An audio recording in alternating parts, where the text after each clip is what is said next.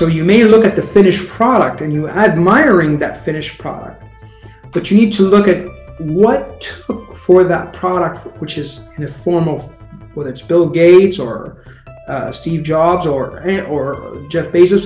What did it take for those people to get to that point? How much did they cry? How much did they suffer? How much did they scream at their computer screens? How much did they have sleepless nights because they couldn't afford to pay their bills?